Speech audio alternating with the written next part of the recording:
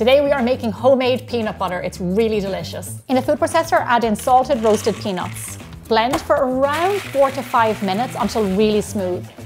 Stop the machine when you need to scrape down the sides, just to make sure all the nuts get really smooth.